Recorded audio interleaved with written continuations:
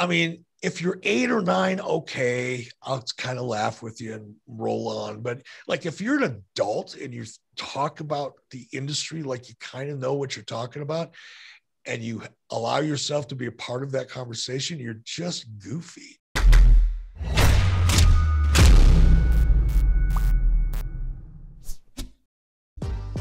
We'll get to Chris Van Vliet in just a minute, but Chris Van Glass is here because, look, over the last year, we've all had to make a lot of changes and a lot of adjustments. And for me, this one has been the biggest. Now, these aren't those kind of glasses. I got LASIK years ago. These are blue light glasses from BLUblox, and they have been a huge game changer since COVID started. I mean, we've all been staring at screens so much more since last March. And I would be the guy who every afternoon, my eyes would be feeling a little bit strained, feeling a little bit heavy, was having trouble getting to sleep at night, and I thought it was just because I was working too much. And then I realized it was actually because of too much blue light. Well, BLUblox was created to fix this problem and block that blue light with high quality lenses. Unlike other blue light glasses, BLUblox are evidence-backed and they're made under optics laboratory conditions in Australia. They've got over 40 frames to choose from, and they come in prescription, non-prescription, and readers. So they've got frames for every need. This one is called Smith, and I mean, I'm not saying it, but a lot of comments have said that I look like that guy right there. And I mean, I'm not gonna argue with you, but perhaps I should grow a mustache. Now I mustache you a question. You are the third. Oh, there's only been 3 interviews so far today. And now I mustache you a question. Would you like to sleep better at night? Would you like to get your energy back? Would you like to cut out the unhealthy effects of blue light? I'm assuming the answer is yes to all of this. Go to BLUblox.com/CVV or use the code CVV15. You'll get 15% off your order plus free worldwide shipping. Again, it's BLUblox.com/CVV or just use the code CVV15. All right, that's enough from our friend Chris Van Glasses. Let's get to Chris Van Vliet. Eric, thank you so much for joining me. It is indeed my pleasure, sir. The pleasure is all mine. Thank you for carving out the time for this. It looks like you're in some sort of almost like a log cabin or something like this. Well, it's that's actually through the miracles of Zoom and streaming. That's actually a photograph of my living room. Oh. I'm not actually in my living room. I'm in an adjacent, it's a bunkhouse. Well, we call it a bunkhouse. It's a guest house, but it literally looks like a bare log cabin where I'm literally sitting right now. So I use this fancy background to kind of fool people. Well, you fooled me. You got me. You're in Wyoming, right? Yeah, I live in a small town called Cody, Wyoming, founded by Buffalo Bill Cody, one of the greatest showmen on earth at the turn of the 19th or turn of the 20th century. But yeah, we're about 50 miles outside of Yellowstone National Park in the middle of nowhere, Wyoming. How fitting is it that you are in a city that's founded by a showman and you are somewhat of a showman yourself?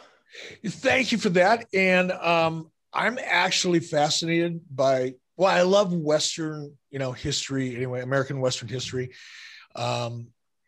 Fascinated by the Native American history and culture. And it's one of the reasons I built a house here back in 1998. But through doing a bunch of research about Buffalo Bill Cody, I'm actually working, this is more of a hobby of mine than a job or a real goal, but I'm actually working on a screenplay about the history, the life and times of Buffalo Bill Cody and how they're so relevant to really what's going on today. There was a time when Buffalo Bill Cody was Elvis Presley. I mean, he was Muhammad Ali. He was the most well-known American in the world back in the late 1890s, early 1900s. Do you often write screenplays? Is that something you frequently do? No, I've never done one before. but that's why I say it's a hobby, not a profession. Well, for now. Yeah, but as you may or may not know, I'm involved in a movie project for Netflix, and just beginning to try to understand the very process, the foundation of that industry and how it's different than television is really interesting to me. And obviously the script writing process is interesting. So I'm kind of taking what I'm learning along the way and doing my own research and trying to apply it. But again, it's just a hobby. It's just what I do when I need to kind of stimulate my brain without, doing anything too challenging. So in 1998, the height of WCW, why did you decide that you wanted to build there in Wyoming? Well, as a kid, I grew up in Detroit. I'm 65 years old. So when I was 8, 9, 10, 12 years old, that was in the 60s, and television, believe it or not, was still relatively new. It wasn't new as a technology, but it was new in terms of, middle America being able to afford one and have one. In my home, I remember in the early 60s, nobody in my neighborhood had more than one television. The idea of having 2 televisions was like having 4 cars. So television was new and fascinating to me, and I grew up on it. And as a kid growing up in Detroit, I watched a lot of Westerns, with my dad, my mom and my dad, like Bonanza and the Virginian and, Rawhide and all of those. Sure. It was always portrayed such a beautiful part of the country and the mountains. And I love, elk and deer and antelope, and the idea of being able to go out to my barn and ride a horse off of my property was like the thing of fantasies for me when I was a kid. So when I got a chance as I got older to decide where I wanted to live my life, this was where I wanted to live my life because of those impressions. Wow. So is where you're sitting right now, is that where you do 83 weeks from? Yeah. This is it. Congratulations on what you and Conrad have built with that. Like it's mind blowing how big that's become. It is. And I'm not just saying this to be kind or to try to be nice, but that so much credit goes to Conrad and the team that Conrad has assembled, because it's not just the podcast. As you know, this is the easy part and the fun part. It's the work behind the scenes if you're going to take it to, as they say, the next level. And Conrad has taken it way beyond the next level, and his team, and he's done so by putting together such a great, great group of people. So I'm just grateful to be along for the ride. The last time that I interviewed you was 3 years ago. So the show was like really just starting to like find its footing. And I thought, this show can only last for 83 weeks. I mean, it's in the name. It's only going to last for 83 weeks. And look at you guys go. I don't know if you've ever had this, but most people I know have. Have you ever had that dream when you were younger that you showed up to school and you forgot to put your pants on? And I guess it's a little bit of an imposter syndrome kind of, manifestation, but sometimes that's how I feel. It's like, oh my gosh, oh my gosh, we're going to run out of stuff to talk about. But the truth is we won't and never will, because if you've listened to my podcast, I love to talk. Well, that's what you're so good at. I mean, you've always been great at talking, from doing commentary to doing some incredible promos. Was this something that was innate for you, or is it something that was learned? I think it's a little bit of one and a lot of the other. I think it's a little bit of interest, therefore, I guess, a little bit of ability, that comes along with having done, like I said, television is one thing. This is completely different. So I guess I'm comfortable, that part I'm good at, but learning how to be especially learning how to do my podcast was a learning curve for me. I made a lot of mistakes in the first few months with Conrad, especially in the very, very beginning. Part of it was just my own insecurities, I guess. I was a little defensive. And part of that, I'm not justifying it. It's, it was what it was, or is what it is, probably to a degree still. Yeah. But, I assumed when Conrad and I first started doing this podcast that it was going to be the tone of it and the format was going to be one of a combative nature, kind of like he was the prosecutor and I was the witness on the stand, Right. And so inherently the showman part of me, that little part of me that, was comfortable with this, I guess assumed I was supposed to be kind of in character. But the larger part of it was, and this is what I had to learn to really deal with on a personal level, was that I was defensive. I had spent so many years being attacked in the press. I'm not calling it the press, it's giving them too much credit, but in the digital media, in the print media, by people who write about wrestling. There were so many false things and just things that were so completely off base that I for 30 years, I've been walking around like this, man. I've been in a corner with my chin tucked and my hands up.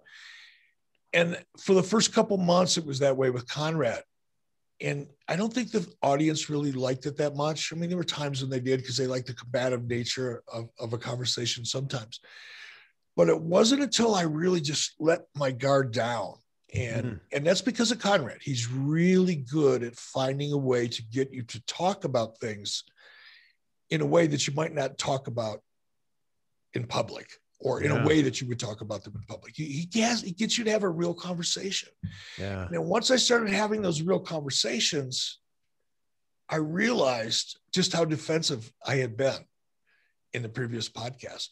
And now they're just like flowing. Now it's the most fun thing I do all week, is either the podcast or when I do something on, adfreeshows.com. And that's taken a while. It's taken me a good year to get to this point. Is there a part of you that wants to go back to some of those early episodes and redo those topics? To redo them, yeah. I don't want to listen to those shows, though, because I would get mad at myself for just missing a good opportunity. It's like, why did you say it that way? Why did you do? Oh, my God, what an ass. So I don't want to put myself through that. I try not to do that if I don't have to. But, it would be kind of fun to go back and revisit, from a different perspective, some of the shows that we've already covered. I'm just blown away by the amount of knowledge that you've retained. I mean, we're talking 20 plus years ago, and you're remembering like these tiny, minute details and these conversations that happened. I can barely remember what happened last month. Well, part of that is the nature of the subject material. If they're conversations that I had and they were important, points or important conversations or conversations that were part of big moments in wrestling, of course I remember those. Sure. But ironically, there's a lot of things I don't remember, especially when it comes to details of shows and timelines, because as I try to tell people, I've produced over 5,000 hours of television in my career, over half of it live, and over, an extended period of time. And for me, it all kind of blends together in a kaleidoscope.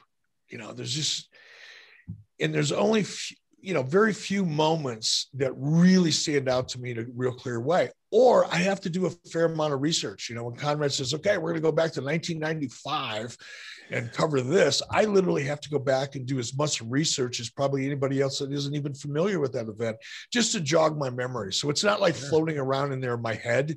If you and I were to talk about some of this stuff, in a restaurant, I wouldn't remember anything. But because I prep a little bit for the shows, it makes it sound like I remember. Did you journal at all during that time? No. Fuck, I never write anything down. I'd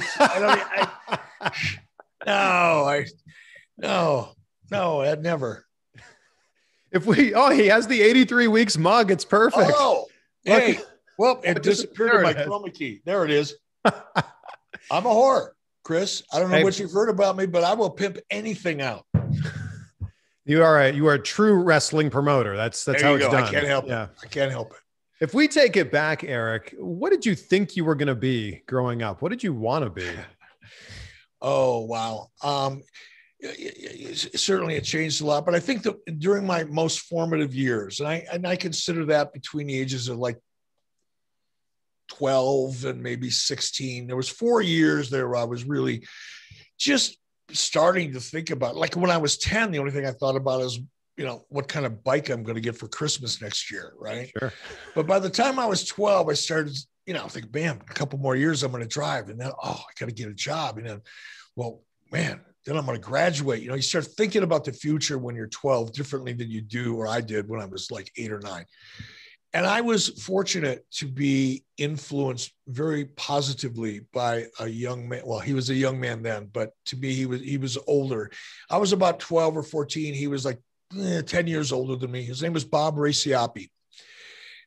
He was 24, 25 at the time, very successful in the advertising industry, super great guy, athletic, and he became a mentor to me. My father had been paralyzed, at a very early age when he was in his late 20s, when I was very, very young.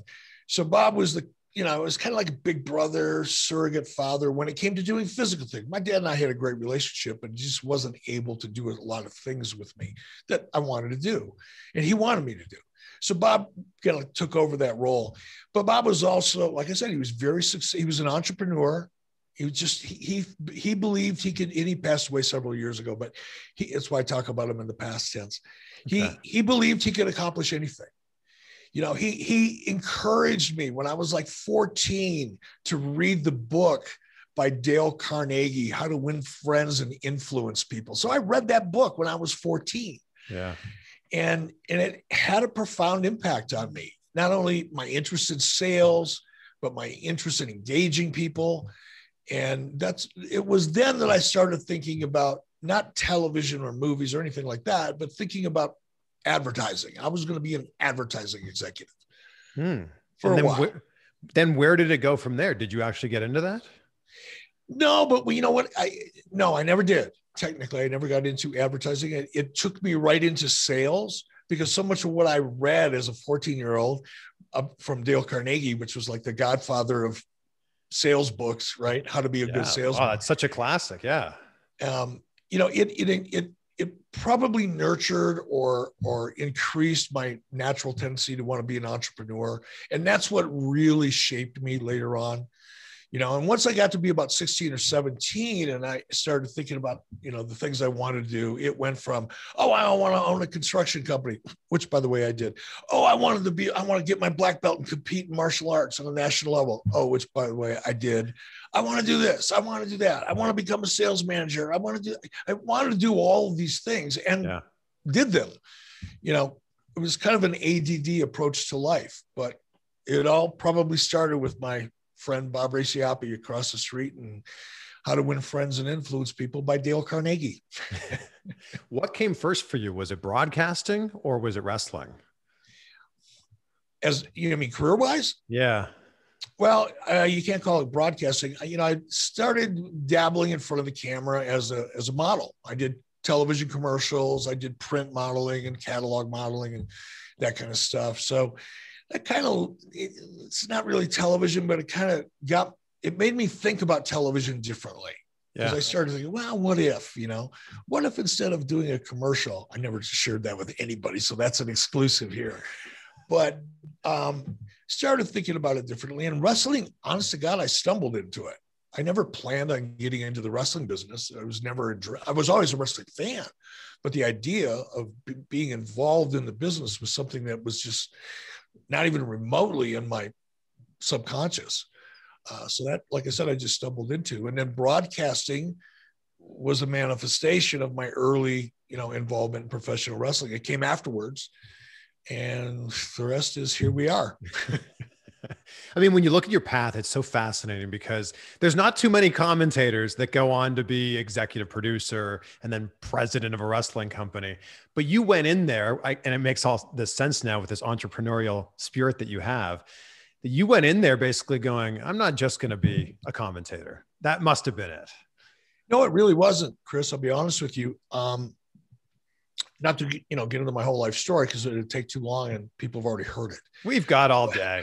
But when I first broke into the business with the AWA in Vern Gagne, my job, I was in the office. I was in sales and syndication. I was nowhere near the wrestling product or the production of it, right?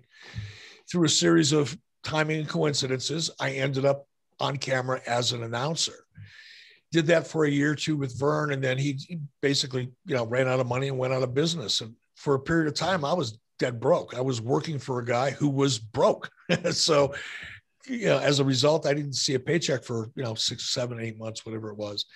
So by the time I got hired at WCW as an on-camera talent, I was so grateful for that gig, Chris. I would never have I didn't think about doing anything else. I didn't go there with the idea, well, I'm not going to just settle for this. I'm going to become something else. I was the guy that said, I'm so grateful for this job. If you want me, I'll take out the trash at the end of the day if you need me to do that.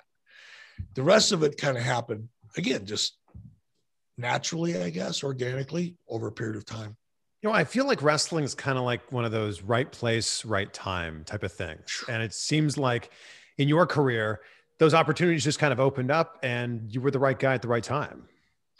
Well, it was, yes. I often say, you can have all of the talent in the world, but if timing is working against you, it doesn't really matter. And conversely, on the opposite end, extreme opposite end of that spectrum, you can not really have a lot going on or be the right person for that job. But in that moment, you're in that right spot and that opportunity is there. Now, doesn't mean you're going to succeed with it. You have to have the rest of the equation. You have to have the ability and the drive and the vision and the passion and all that. I did have the drive and the vision and the passion and enough experience, I guess, or knowledge to get considered in the first place. But man, timing, it's so important. It's so important. Bill Goldberg, if Bill Goldberg would have come along in 1993, he wouldn't have lasted 3 months. Yeah. You know, Rock came at a perfect time. Not only did he come at a perfect time, but Rock found his real character at a perfect time, at a time when wrestling was at a fever pitch in terms of the zeitgeist of, you know, entertainment. It had never really been bigger than it was at that point. And he had the right people to work with at the right time and the right character. But he had all the talent. Yeah. So as talented as obviously Dwayne Johnson, the person, and Rock, the character was, or important as Rock, the character was, a lot of that just had to do with timing. Yeah. Well, you look at timing on your career, and you auditioned for WWE or WWF at the time earlier. Can you imagine how differently things would have gone had WWF hired you? Yeah, Chris, I very rarely think about the past unless it comes up in a conversation or a podcast, obviously. But when I do think of it, I always think of it in kind of a 6 degrees of separation way. I always go, yeah, what if I would have gotten hired? Maybe I would have done well there as an on-camera talent. I kind of think I would have. Yeah. Just track record wise. Sure. Yeah. But God, what if that would have happened? I would have never gone to WCW. Nitro would have never happened. All right. The Hulk Hogan into WCW likely would have never, so many things would have likely never had. There would not have been a cruiserweight division. I mean, there's so many things you can look at and go, wow, those were kind of important things that in one way, shape, or form still live today. None of that shit would have happened. It's weird. Yeah. Well, I mean, that's just life in general, right? I feel like everything in our lives happen the way that they're supposed to happen. And then everything else just kind of falls in a line from there. I like to think of it that way, you know, and I try to, because that's a very optimistic way of looking at things. You know, so if something bad happens to you, you know, don't worry about it. Just move on. Get over it. Don't dread it. You know, fear nothing, dread nothing, all will be good, or something along those lines, according to Winston Churchill. But I like to think of it that way, but it's still fascinating to look back, you know. When you were in WCW, when did you really start to feel the momentum that you guys had? Yeah, it came in waves, you know. I would say the first gentle breeze started happening in '94. You know, when I had the support of Ted Turner to go ahead and try to acquire Hulk Hogan, and getting that support from Ted that early on in my tenure was kind of a real shot in the arm. Yeah. Obviously, when Hogan came, a lot of things changed in a very positive way. Not so much in terms of ratings, because I know that's what people that like to write about and talk about wrestling often just jump to. No, the ratings didn't really reflect a tremendous amount of optimism, but the business to business side of WCW, our relationships with advertisers and potential advertisers really changed dramatically. Our relationship we could have conversations about, you know, sponsorships that we were never able to have before. So there was quite a bit of momentum that I could really feel, but it was all in the office. It wasn't on the screen. It wasn't in ticket sales. It wasn't in buy rates, right? Yeah. And then, of course, when Nitro happened, that's when it was like, whoa, that's not a gentle breeze. That's an 80-mile-an-hour gust. Here we go. We're going to windsurf our way to the top on this, baby. Were you in communication with Ted Turner frequently? Ted would often call. Not every week, but usually once a week. He'd call me on Tuesdays after we launched Nitro, usually about 4:30 Eastern. He was just giddy. It was just, it's just funny, when I think back at it now, because it was Ted Turner. He was one of the most powerful people in media in the world at that time. And he would call me up when the Nitro ratings would come out, and he was just giddy. So that was it though. Beyond those types of calls and passing, I maybe had in total of 3 or 4 meetings with Ted my whole career there. I went to a Christmas party or 2 with him, corporately, business. Sure. But other than that, no. It's not like you weren't being invited to his vacation home or anything like that. No, I tried though, dude. I was working that angle. I was working it hard, because he had this is before I built my house in Wyoming. He had still do, Ted's still with us. He's in Bozeman, Montana, I believe right now. But man, I wanted to get on that property so bad. I thought I got to figure out a way to weasel my in. Now that I'm an executive, it shouldn't be a big challenge. When WCW came to an end, did you think that you were done with wrestling? No doubt. No doubt. It was, and I don't want to make this sound like I was angry or mad or resentful. Yeah. I was a little resentful. I didn't like the way things ended. It ended on a really bad note. You'd have to be a moron to go, wow, that ended really well. So, but it's like I didn't dwell on it. To me, at that point in my life, my wife and I talked about it. It was like, okay, that chapter's over. Didn't quite end the way we wanted.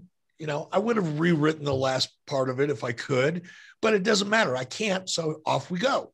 And it took me about a week to kind of just shake it all off and decide, professional wrestling was in my rearview mirror, and I was proud of it. I was grateful for it, but I never thought I would step back in it. And like how close, everyone talks about how close you were to owning WCW, but how close were you really? Well, there was a letter of intent that outlined the exact terms of a deal that, had been negotiated between Fusion Media, the group I was with, and Turner Broadcasting. Everybody had signed off on it. Due diligence had been done. Probably close to $1 million worth of legal fees had been expended. We had assurances from all of the top executives at Turner Broadcasting the deal was going to move forward. Hell, there was a conference call. There was a Wall Street conference call announcing the deal publicly based on the letter of intent. I took my kids, who were still young at the time. I realized that once the deal was closed, that I probably wouldn't see a vacation again for the next 5 years. So I literally thinking, okay, this deal's going to close in the next month or 2. I've got a little time on my hands. I'm going to take my kids on vacation. And I did. Took them to Hawaii, took them, and they each got to bring a friend, and we all went to Hawaii thinking, okay, as soon as the plane lands, when we get back, I got about 2 days and off I go. Yeah. And while I was in Hawaii, I got the phone call saying the deal was dead. Wow. Yeah, that was shitty. I'm on the beach. I got my little, whatever it was, they put umbrellas and everything there. Yeah, of course. Yeah, you've got the lay around your neck. I'm out on the beach. I'm all greased up like a beach freaking whale, getting a tan, drinking my umbrella drink, thinking that I'm going to, we're going to take over WCW when I get back. And I'll look good because I'll have a tan, the deal, right? Got to have a tan to be the man. And man, some big bully came along, kicked sand in my pina colada, and that was the end of it. Wow.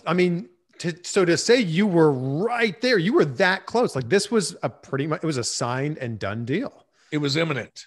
It was imminent. It wasn't just a casual discussion or a semi-formal negotiation. Like I said, we announced it publicly, to the major financial news media.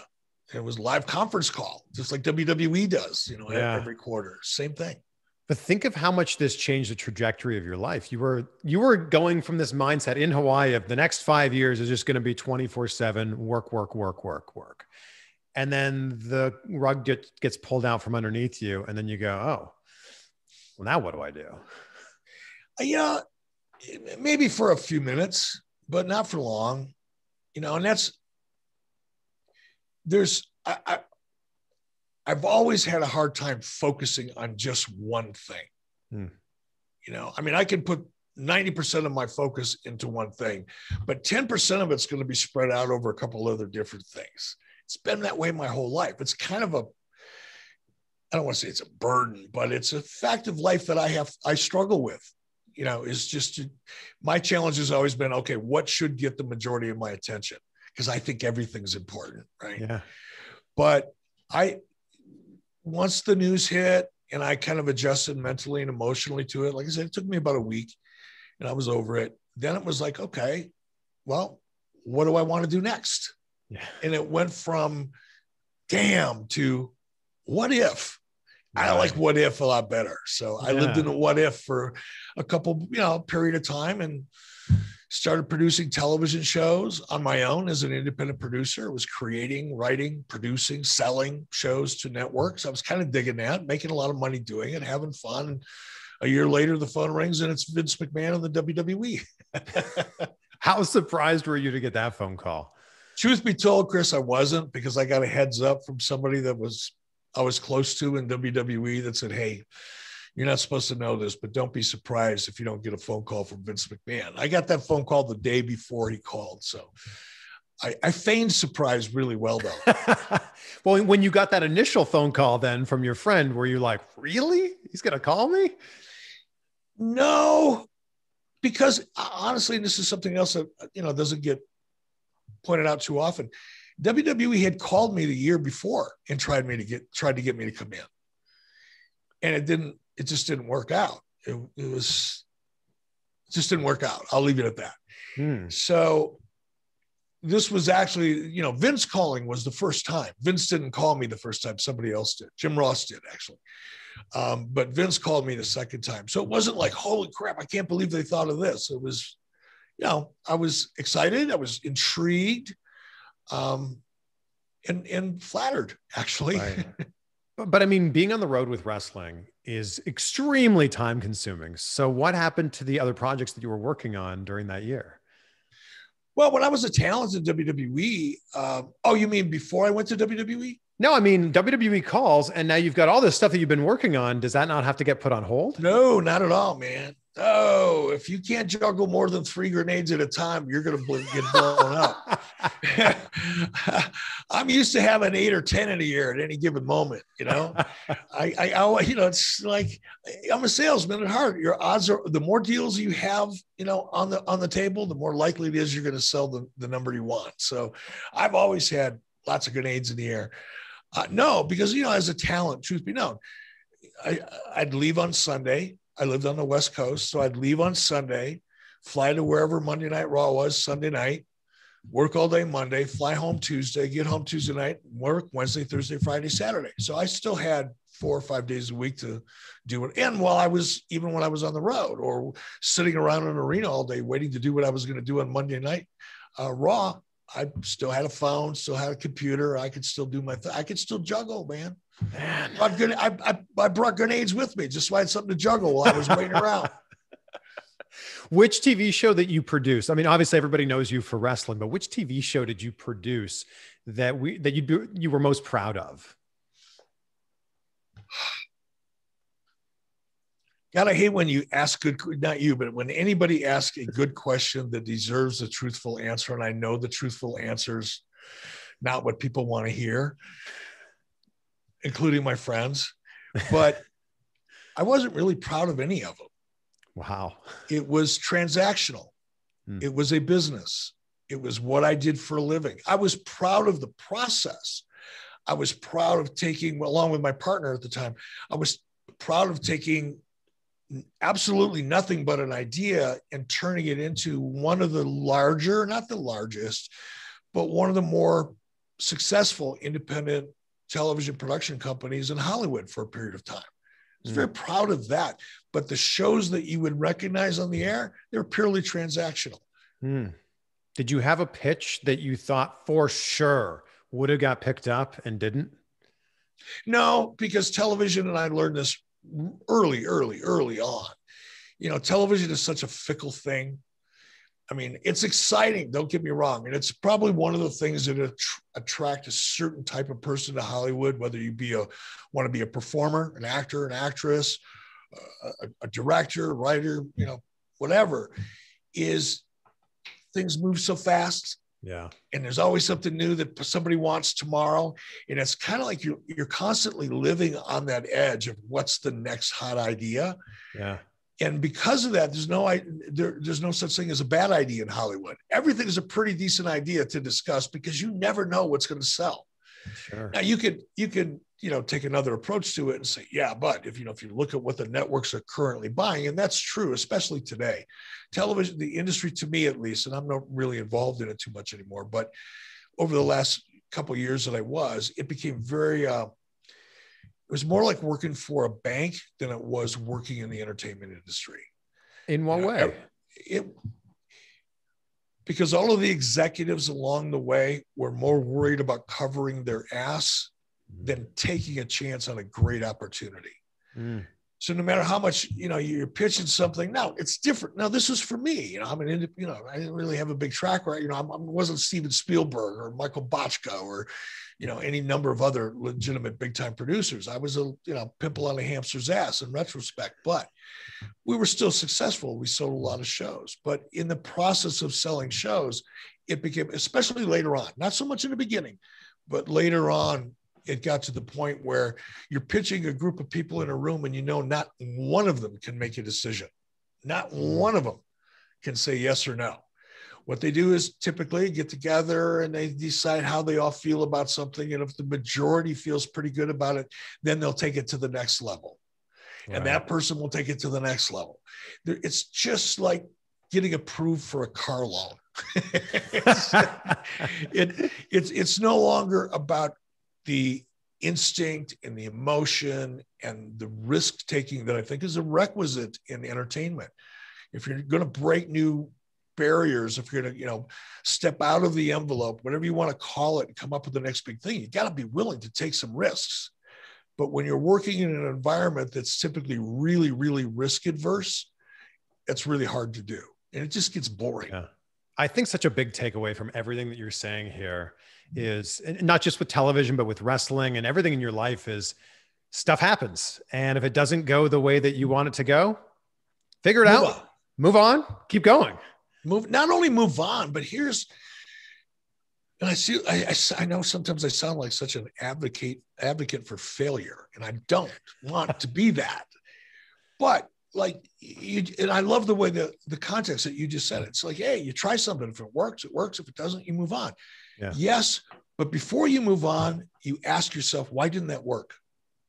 Or how could it? What would it have taken to make that idea? What did I do wrong? How could I have done it differently? And when you break things down and look at them from that perspective, you come out of that with experience and knowledge that you can apply to the next. Hey, what if? Yeah. So every time you try and succeed, great. You learn a little bit about succeeding. You know what you did right. But the value of the lesson and what you did wrong is just as important as the lesson that you learned about doing it right.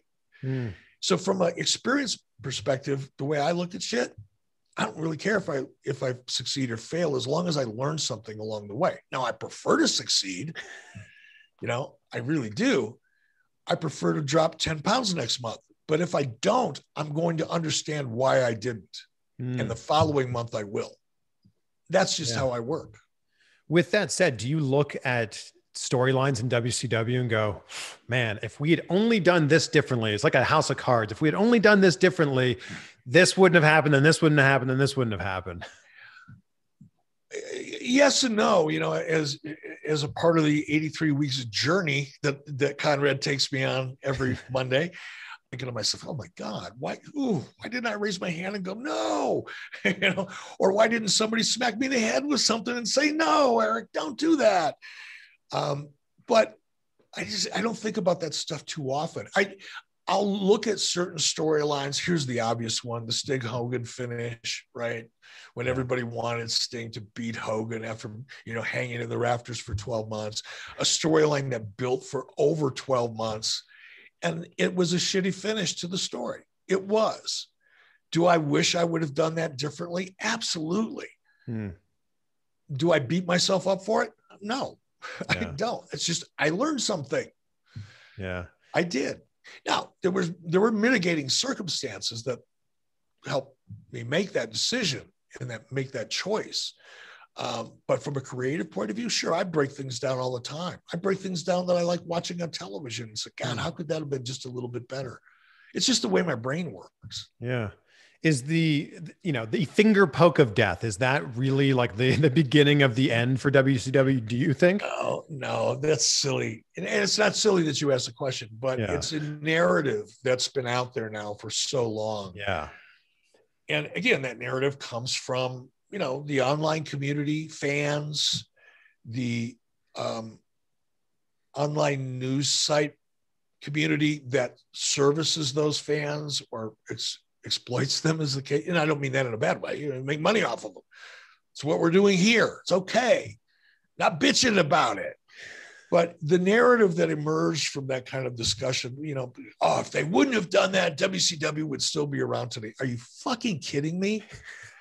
I mean, if you're 8 or 9, okay, I'll kind of laugh with you and roll on. But like, if you're an adult and you talk about the industry like you kind of know what you're talking about, and you allow yourself to be a part of that conversation, you're just goofy. It's childish. It was so many other things. And I say that because there were so many other things in reality. Guy Evans' book, The Incredible Rise and Fall of Ted Turner's WCW Nitro, or whatever it was, the name of the title. Amazing book that really, really, in a way that has never been done before in the industry, breaks down what happened. And it had nothing to do with creative. Everybody likes to point to creative because it's what's in front of their face for free on TV. Yep. And everybody thinks that creative is absolutely the end all and be all of everything that's right or wrong with a promotion. And it's not. It's just one element. There are many other elements. And Guy Evans' book, like I said, breaks it down. But no, it had nothing to do with creative, especially the finger poke of doom. It just seems that way to 12-year-olds. Outside of 83 weeks, how much is wrestling a part of your life these days? Well, part of my active life, about 0, maybe every once in a while. When is this show going to air, by the way? Probably in 2 weeks. In 2 weeks, you will have seen me on a recent television episode. And that happens, a couple times a year, and I do it, and it's fun. I get to see people that I enjoyed, that I've had relationships with, some of them for over 30 years. Yeah.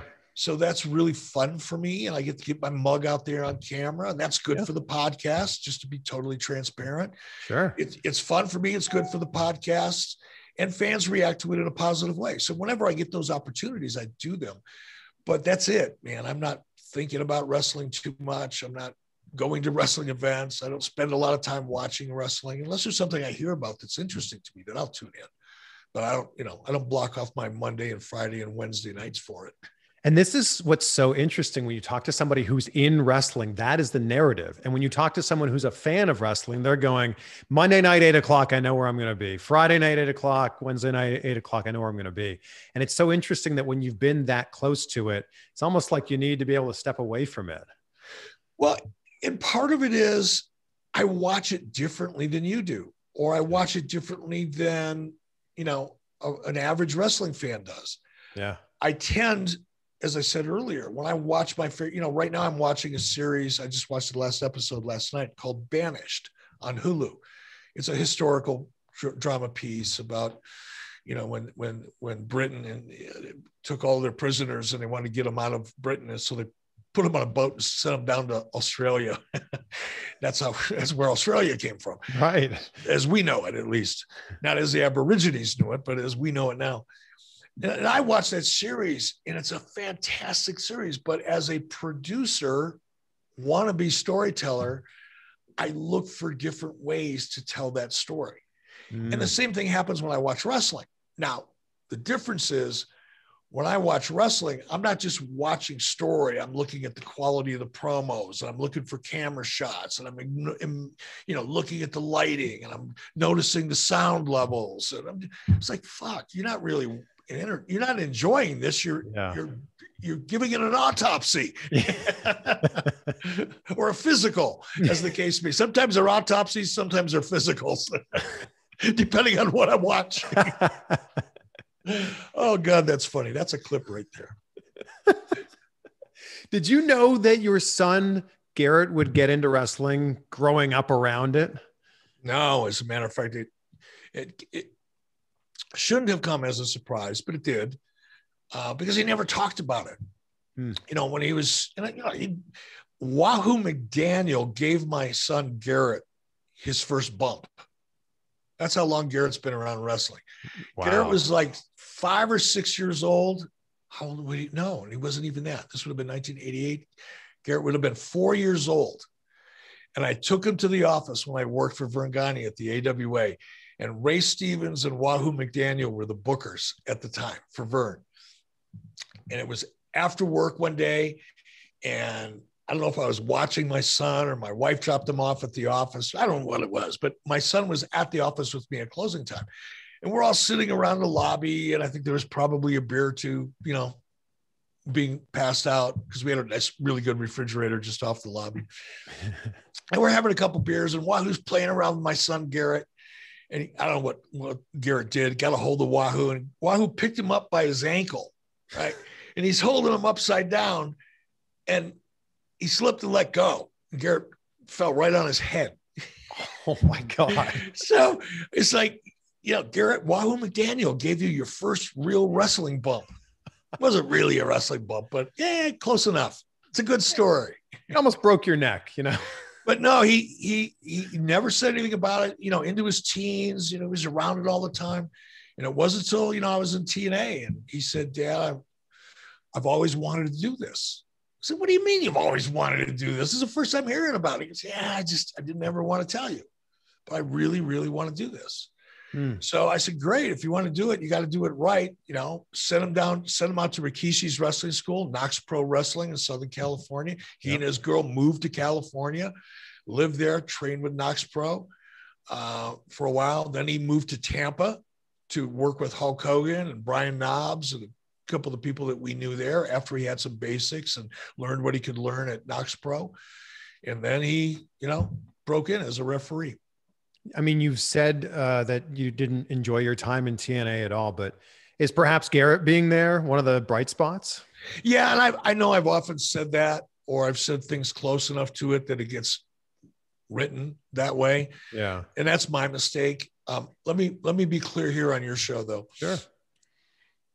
There's a lot of, I hate to call it resentment, but I can't think of a better word on my part towards TNA, not the people. Well, yeah, kind of the people, just because of the missed opportunity. There was a moment in time while I was there that, in my opinion, the TNA that was TNA at that time could have done what Bellator did, what Scott Coker, who's a friend of mine, I've known him since he was 10, what Scott Coker and Bellator was able to do with Viacom. Viacom was in the mood. They were hungry. Yeah. They had learned a lesson with the UFC, and they no longer wanted to be in the business of building other people's brands. They wanted to own, not all of it, but they wanted to own a part of it. And I was a big advocate for that. And it met with all kinds of ridiculous resistance. That's my resentment. Not because it wouldn't have mattered to me, or I wouldn't have made any more money. It wasn't going to put money in my pocket, but it was that golden opportunity, and they come around so rarely that you hate to see somebody fuck it up. Yeah. Now, that aside, I had a lot of fun in TNA. Of course, working with my son Garrett was the highlight of all that. But, you know, Hulk Hogan's my best friend. Working with Hulk, you know, working with Ric Flair again, working with Sting again. I got to work with Mick Foley in TNA. I got to work with Kurt Angle. I got to work with Jeff Jarrett. I got to work with a lot of really good people. AJ Styles I got to work with. I mean, come on. Yeah. And made a lot of friends there. Well, maybe not a lot, maybe just a handful. But hey, they're friends. Who cares? You don't count them. You just appreciate them. But when you list off all those people, it's so crazy to me that that TNA could never compete with WWE. Crazy. And that's part of my about TNA. It's not even resentment. It's just, is they had all the elements. What they didn't have is vision and commitment from management, from their funding partner. What do you think about people that say that AEW is making some of those same mistakes that TNA did? Bringing in people that had just left WWE or bringing in legends who haven't wrestled in a while. That's so stupid. I mean, it's so ignorant. And when I say ignorant, I don't mean that as a derisive term. I mean it in the literal sense of the word, the definition of the word. People that say those kind of things have no real firsthand knowledge or experience. They have theoretical knowledge based on their fandom and their tangential connection to the industry because they watch about it and talk about it, in some cases write about it. But they don't really know what they're talking about. Yeah. What AEW is doing is, it's by no means groundbreaking. They're not inventing an idea here, but they're smart. Bringing in former WWE talent with international, not just domestic US, but international brand equity and face recognition and a fan base. Yeah. What is wrong with that? That's silly. Now, if you have to rely solely on that, then I can see the argument. If AEW is bringing in legends, Sting, for example, the most recent one, Tully Blanchard, Arn Anderson, these are people that all still have an important presence on camera. Are they old? Hell yeah. They're as old as I am. A couple of them, one of them at least older. But they have value. The wrestling audience is not one, demo. It's not 18 to 34-year-old men. It's not 18 to 49-year-old men. It's much broader than that. Yeah. It's also family viewing, and I think if people today, if they knew that or understood the challenge of building a television product in prime time on a large cable outlet like TNT or USA, or, well, let's talk about cable. You have to appeal to a wide variety of people. You can't just focus on one demo. You can't just bring in a bunch of young, fresh talent. That's what everybody says. Oh, young, fresh talent. Well, these are young, fresh talent that nobody knows or cares about. That's the truth. When you're breaking in, when you're a year, 2 years, 4 years, 5 years in the business on the independent scene, and nobody really knows who you are on a national television scale, you're green. You have to build that audience and that relationship with that audience. And what AEW is doing by bringing in the legends and former WWE talent is bringing in equity in the case of former WWE talent and scratching the itch of that nostalgia component that makes wrestling work so well. Right. But they're also bringing in a lot of young, fresh, exciting talent, and they're doing it simultaneously. They're not bringing in these WWE talent and legends, if you will, at the expense of young talent. They're doing it in addition to young talent. Right. And I think it's exactly the way it should be done. Are you surprised that Goldberg and Sting are still wrestling now in 2021? Well, Sting, I was surprised because, like everybody else, I was under the impression that the injury that he sustained, I think while he was in WWE, would never allow him to step back into the ring again. So from that perspective, yes. But if that would have never occurred, or if I had never known about that, and somebody would have said, hey, do you think Sting will ever wrestle again when he's 61? I would have bet on that. Sting has passion. He has fire. He loves it. When it's good, when it's fun, when he can click and the things around him are clicking at the same time, Sting is just fun to watch because he has almost a childlike energy and enthusiasm still. So that part doesn't surprise me. The part that, he overcame the injury, frankly did. Yeah. And I mean, Goldberg's still in as good a shape as he's ever been in. Now, Goldberg's doing it for the money. Come on. This is not love for the business or loving to get out there and perform. In my opinion, sorry, Bill, you and I aren't close friends, but we're friends. And if what I'm saying offends you, Bill, I apologize because I don't mean it to, but come on, dude. you think he's doing it for the fun, or do you think he's doing it for the money? Yeah, I feel like him and Brock Lesnar really like money. They're smart. That's not a bad thing. It's why I'm saying I'm not putting it down. Yeah. If I had the ability at Bill's age and look the way Bill did, and somebody said, hey, I'll stroke you a 7-figure check to come in and work for 5 minutes. Come on. Let's be honest with ourselves and not bust anybody's balls over it, because every one of us would do it. We dream about that opportunity. You know, as the guy who is behind the Monday Night Wars, everyone's referring to what's going on right now as the Wednesday Night Wars. Do you really think this is a war between Dynamite and NXT?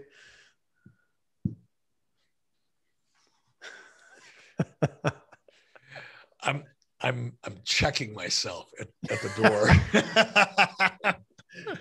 No, it's not. I mean, it is in a sense. I mean, the obvious sense, they're head to head. Sure. But let's be real. You know, AEW, what you see on Wednesday night is the cream of the AEW crop. What you see on NXT is not the cream of the WWE crop. It's the developmental arm of WWE. It's not its top stars. You see the top stars on AEW on Wednesday. Yeah. You will not see the top stars on NXT on Wednesday. And until that changes, I don't know. It's kind of a spitball fight more than a war. It's interesting when NXT moved to Wednesday, I felt like it was kind of win-win for WWE, because if their developmental talent beat AEW, they went, yeah, I mean, of course we beat them. And if AEW beat their developmental talent, they went, well, yeah, but it's just our developmental talent. That's I think a natural conclusion to come to, I guess. I happened to be there during that period of time when the decision was being made. Should we go on Wednesday or should we go on another night? And I can tell you that wasn't the conversations that I heard. You're talking at WWE. Right. What were the conversations that were going on? Can't do that, brother. That would be inappropriate. That's interesting. This will be a conversation we'll have 20 years from now about this. 20 years from now, when we're not on camera and we're not putting it out to the universe. By the way, I'm curious, do you still have your brewery? No. That was an expensive hobby. I love a good craft beer, so I was curious. I do too, but I'd rather spend $6 and buy a couple than the amount of money that I invested trying to do my own. I feel like I know the answer to this, but I'm wondering whose idea was HLA. I don't know it wasn't mine. Yeah, it came out of the creative side of WWE, but I couldn't tell you. They were very good. WWE was very good about never attaching a storyline or an angle or an idea to any one individual. They just never did that. You always assumed it was Vince's idea because Vince had to sign off on it. Yeah. But I would say very rarely were the things that we were doing Vince's original idea. Vince would have, in fact, I would bet my life on it, shaped all of those ideas and had input into all of them and approval, obviously. Yeah. But the ideation of it, the very first idea, I don't know. I can't imagine that happening in current wrestling. Oh God, if you go back and do what I do, because I got to go back and watch all this stuff before I talk about it, right? Yeah. You go back even into the mid 90s, some of the things that we were doing and get away with, even in the late 90s, I think probably even into the early 2000s, you'd be nothing but a singed corpse of your former corporate self should you try to get away with some of the stuff that was happening on a weekly basis in television back then. What a description. Oh, what did I say? I don't even remember what I said. What did I say? A singed corpse of it. Of your former corporate self. Yeah. Wow. That was pretty good. Man, you should put that on a t-shirt. I'm going to write that down. Hold on. Singed corpse. I'm just kidding. If you had to look back at everything that over your career, television, wrestling, everything, what do you think are some takeaways that are things that you use in your everyday life now? I've learned to appreciate the moment, probably at this stage of my life, more than I ever would have even given time to think about when I was in my 30s and my 40s. Well, I was really running hard, even into my 50s, when I was just like, oh, gobble, gobble, I wanted everything. I wanted to get this. I want to do this. I want to do that. I want to do this. And I was working. I was like on a treadmill. I put myself on a mental treadmill every day. And oftentimes as a result of that, you just blow by really important things you wish you would have appreciated more if you would have the opportunity to do it again. So now I think the takeaways from, my entire career has been, I spend more time trying to know what I don't know, learn, fill in the holes. If I've got an idea, or if I have a story, or if I have a project, or whatever it is I'm excited about, there's always holes in it. There's always a flaw somewhere along the line. And if I don't know the answer to those things, I look for people that do. So it improves my odds. I take a much more strategic approach to things now than I ever used to. I was more of a, damn it, I love that idea. Let's do it. I don't care. If there's a reason why we shouldn't do it. Just run it over, kill it, kick it aside, move on. Now I spend a little more time breaking things down and thinking about them, but that's really it. When you say you want to be learning, are you reading? Like, do you read frequently? I read a lot, but I read a lot of, I don't read for entertainment. I read for research. Sure. I love history. Current events always have been since I was a teenager. Current events has always been, therefore politics has always been something that's just kind of, I'm very aware of and tuned into. So, my reading varies. It's kind of like my music playlist. It depends on the mood I'm in. I think if anything, we've learned from this interview that you love history more than anything else. I do. I don't know if I love it more than anything else, but I do love history. I'm fascinated by it. I love when I watch things on television. That's probably one of the other reasons why. And again, if you look at my wife and I, when we do have time to watch TV for an hour or two in the evening, maybe not even 3 usually, but it's all like, if we watch a drama, it's a period piece. There's history there. There's something to learn. Otherwise, I'm watching Discovery and Nat Geo and BBC, and I watch NHK, Japanese television. That's what I watch. This all comes back around to the start of the conversation. Wyoming's the perfect place for you to live. It is. I never have to leave, and I can travel all over the world in my robe. and you don't have to pay state income tax. It's a great place to live. State income tax. Doesn't Kanye West live there? He does. He lives right down the road from me. Seriously? Yeah. Wow. Now, when I say right down the road, I'm talking about right down the Wyoming road. That's not the same thing as a New Jersey road. It's 4 houses away, but it's 114 miles. No, I would say he's about 20 minutes from me, directly east of me. So you run into him at the grocery store all the time? No, I haven't, but people do. Oh, that's I haven't yet. I'm playing on a charity softball game with him in June here in Cody, but.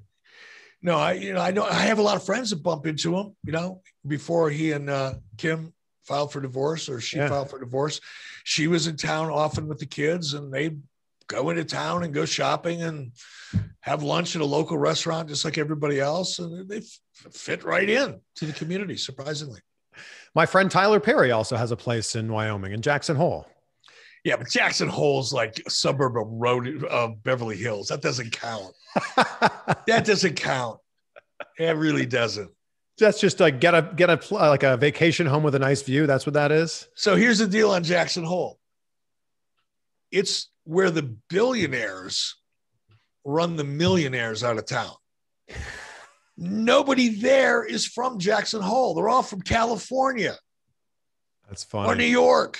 Yeah. Some from Dallas. None of them are from Jackson Hole. And when I say it's like a suburb of Beverly Hills, I shit you not. It's like going into a giant souvenir shop. Everything looks like what somebody in California imagines Wyoming should look like. So funny. No, I'm not a big fan of Jackson Hole. It's too bad. You're like, I live in real Wyoming. Well, I do live in real Wyoming. Yeah. Now, I will tell you, Kanye West lives down the road. Bill Gates has got a place you can see from my porch. Yeah. So, I mean, there's some people with some property around here and some money, but for the most part, these are local people that have been second, third generation ranching families, and people that have grown up in this community, the vast majority of them. How many animals do you have at your place? Just one.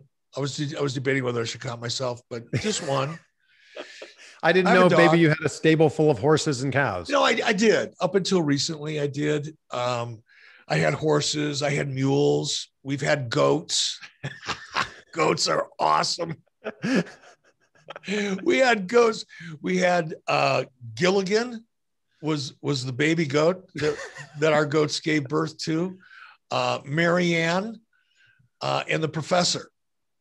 So we had 3 goats. And Gilligan was the baby, and it was the cute because we brought the goat was born like right before Christmas, and our son and daughter came here for Christmas that year, and we literally had the baby goat sitting in my daughter's lap Christmas morning. It was the cutest thing you've ever seen. Yeah, but goats are great. They just shit 24 hours a day. They never stop shitting. We've learned so much during this interview. I live to enlighten. If you follow me on Twitter, you know I live to enlighten and sometimes entertain. You are a great follow on Twitter. Eric, I've really appreciated this. This has been so entertaining and so informative. Good, man. I'm glad we did it. And anytime, man, you know how to reach me. Oh, thank you so much. And, I'm a big gratitude person. My whole life is driven by like being grateful in each moment. So I ask my guests hey, there it is. There's a grateful tattoo. So I end every interview asking, what are 3 things, Eric, that you're grateful for right now? My family, my health, and my friends. I love it. Grateful for you. Thank you so much, Eric. Thank you, brother. Be well.